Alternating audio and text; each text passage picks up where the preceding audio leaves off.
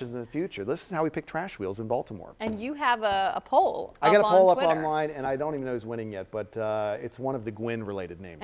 All right, well, let's head out to Stevie. Stevie, do you have a favorite name? Uh-oh.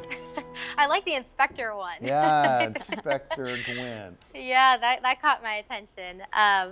Well, what's also catching my attention is the weather that we're going to be dealing with this afternoon. Right now, we're dealing with tranquil conditions. We are talking about mainly clear skies, but there is some fog out there. Temperatures this morning, not too much of a difference from where they were this time yesterday.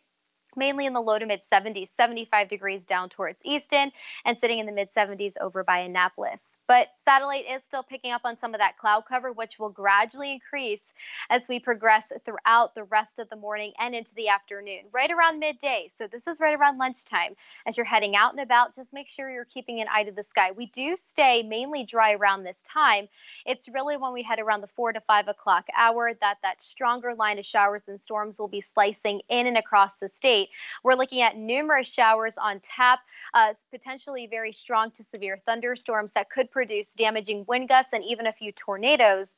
Along with that, a heavy rainfall is certainly a possibility, but because these storms look to track pretty quickly across the state, flash flooding is going to be kept to a minimum. But in terms of rainfall amounts, we could see anywhere from a ½ inch to an inch, maybe even localized amounts upwards of 2 inches could be the case within some of the stronger storms. So we are on a level of 3 out of 5. So that is an enhanced risk, not pretty common for this area during this time of year. Again, possible tornadoes, damaging wind gusts, and large-sized hail. Now is really the perfect time to secure any outdoor loose furniture while you still can.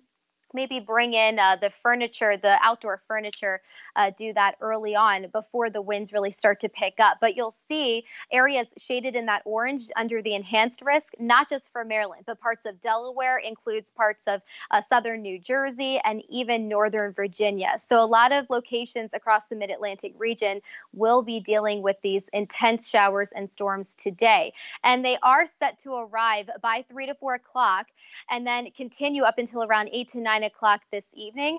Looking at your muggy meter, not too much to talk about there in the muggy department. We are going to be dealing with more pleasant conditions for the upcoming weekend.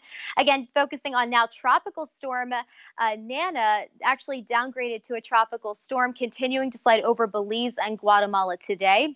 And then Tropical Depression Omar, not really much to talk about there, continuing to slide eastward and also losing some of the tropical characteristics. But this weekend, the biggest story, it'll be spectacular with high temperatures in the lower 80s and plenty of sunshine. Now over to Lauren.